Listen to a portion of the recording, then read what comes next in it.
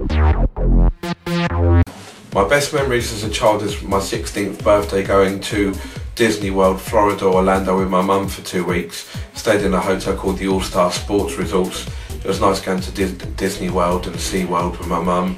Other good memories I've got is going to New York in 2004 with my dad, and we're walking down Times Square at night when it's all lit up and we're having nice drinks, and we're walking around with massive skyscrapers everywhere in New York City. Also, got another good memory for me as a child was going to Euro Disney in Paris with my brother for his 30th birthday and taking him on all the rides. My brother was disabled and handicapped, so it was nice to make him have a good birthday, you know, and going to Paris with my mum and dad and brother. Now you're going to be meeting my family. My successful business father, Sujit Ghosh, who's a successful engineer, civil engineer.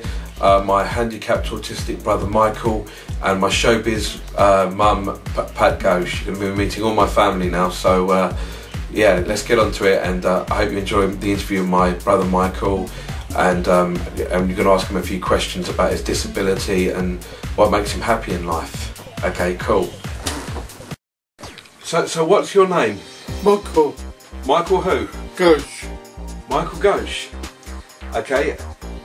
How many fingers am I holding up, Michael? 5. No, how many fingers am I holding up? 1, 2, 3, 4, 5. 5. 5. Okay. Michael, what's your mum's name? Trisha. Patricia. What's your dad's name, Michael? Sujit. Okay. And your brother's name, Mikey? Yesterday. Say DJ Talent. Talent. DJ Talent? Talent. Sing this song, Michael. I say Britain. Talent. I say Britain. Talent. I say Britain. You say talent. Talent. Britain's got talent. Talent. DJ Talent. Talent. Hey. Michael, Yeah. tell us what you've done today. Where did you go this morning? Cinema. Cinema. Yeah. And who did you go to cinema with? Abraham. Abraham. And what was the film? Do you know what the film was? Catch. Cat. Catch. Was it? Yeah. Yeah. And then what did you do this afternoon? Shopping. Yeah, what else? Toiletries. And who did you go shopping with? Mum. Mum. Yeah. Mum. Mum. That's right. Mikey, Yeah. listen, tomorrow, what do you do on a Wednesday? Clean room. Clean your room, and what else? Change the bed. Change your bed, Yeah. yeah? And then in the afternoon, you go out, don't you? Cleaning. Cleaning. Yeah. Have you got a cleaning job, Michael? Yeah. Yeah? Yeah. And where do you go to do your cleaning job? Hoovering. You do hoovering? Yeah. Yeah. What today? Okay. Mikey, Yeah. listen, where did we go at the weekend? Where did we go?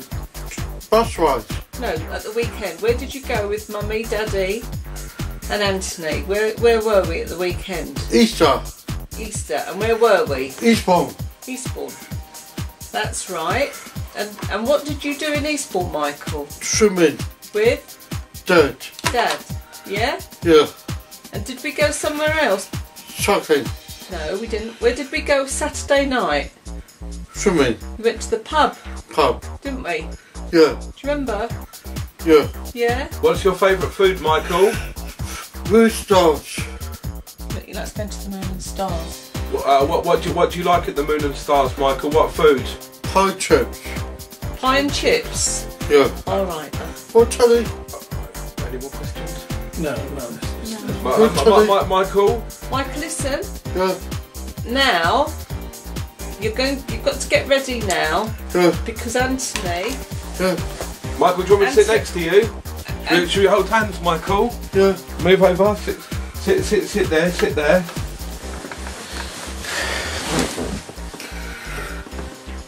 Sit here, Michael. I'm sitting with my very good top brother Michael Ghosh. He's mentally handicapped and autistic, but he's a great brother, and I have a lot of pleasure spending time with my brother Michael Ghosh. I'm very proud and very fond of him. Michael, you're a good boy. Good boy. Michael, do you like swimming, Michael? Swimming. You like swimming? And who's your favourite football team? Colin. Colin. All right, Michael, we're going to do... And where are we going now, Michael? Are we taking you home, Michael? Take home. Did you enjoy your dinner? Yeah. My name is Sujit Ghosh, and I'm Anthony's DJ Talent's father, and my occupation is I'm a civil engineer. They design buildings, bridges, tunnels, factories, that sort of thing. Yeah, Dick Cheney was the, director of that company before he became president, but once he becomes, vice president, obviously he cannot hold a private job, so he had to resign. Yeah, it's Halliburton. I'm very proud of Anthony, very, very proud. I think he has done absolutely wonderful, and he has done it all himself without really any help. I couldn't give him any help at all because it's a new field. So he has done completely everything on his own bat, and things that he has achieved is absolutely wonderful. Of course I feel proud for him, but of course it has got bad side also. He cannot go out in the street with him. Somebody's somebody, maybe you can say it harassing. They're not always harassing, they're just coming round and talking. There's no private moment, that is the negative side of it. I felt very proud. I couldn't believe that my son can achieve this sort of thing, because he had no training, no initiation, and I'm really amazed where he gets all this from. So, there must be something in him that he is doing all this and batting on, achieving all these things. Is amazing. I think it's wonderful. I mean, he's bringing in a very vast, wide range of experience into the house, talking about it. I wouldn't have known what sort of thing goes on in the gold mine, what sort of people work there. In fact, as you can see, I got no gold necklace, nothing. He has got gold teeth. He's traveled here and there. He's a genius. Michael is the older than Anthony by maybe 1.5 years, 2 years. He's handicapped, but he's otherwise he's very cheerful. He's mentally handicapped. He's not suffering any physical pain or anything. He does his own thing, and he pleases himself. So we keep up with him. He's also in some ways very good. He keeps us fit. So it's just God's gift. Yeah. My name's Pat Ghosh, and I'm Anthony DJ Talent's mother. And I know his whole life history, good and bad. And I know a lot about the things that have gone on in his teenage years, coming up to the present time, when he, in the past, when he was younger, he did dabble with drugs, and I found it quite appalling, to be honestly, and it was a very worrying time. I hate it. I absolutely hate it. I think it's disgusting,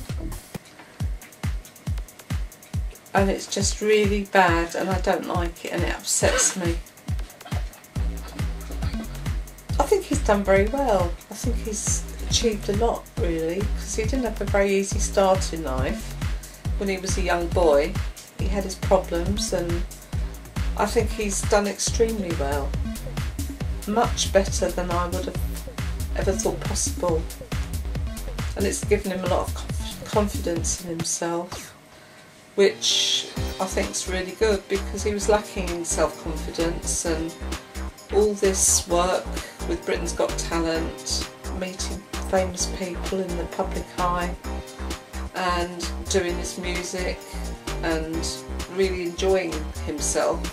And he's had a great time as well, travelling overseas, and it's all due to his confidence, really, that he's got in the last couple of years, and he's been very pushy in trying to get the best possible deal with everything, and it hasn't been easy, but he's, you know, you can say that he's certainly tried anyway. I guess in retrospect you could say that, but then when he was younger we didn't really know that he had any potential in that way because of the problems he had in learning and stuff when he was younger. I don't think he could have gone to a school like that, but I think he's done very well. He's achieved a lot, far more than I would have thought possible. No, he's different. He's had a different way of life from the average Joe Bloggs. You know, I mean, his health problems have, you know, affected him, and really, you know, I think he's done extremely well. You know, he's pursued it, you know, and he's got to look after his health, because without health, you know, there's no point in having all the money in the world or fame unless you've got health. I feel very proud that he's achieved that, you know. It's not easy to do what he's done, and, you know, without the confidence, he's grown over the years with the confidence, he's been able to achieve it. And he just does not let anything stop him from doing what he wants to do, even if it's not always the right thing to do and he makes a mess of it. But he tries. I'll say that for him, he's a trier. Well, when it happened in 2009, when he was on Britain's Got Talent, it was quite surprising, really. I mean, having all these people singing the hook from his Britain's Got Talent song, and generally having all the media attention in the television and also in the papers, and also in that papers there was a lot of nasty articles written about him that weren't true, you know, and that caused him a lot of stress at the time.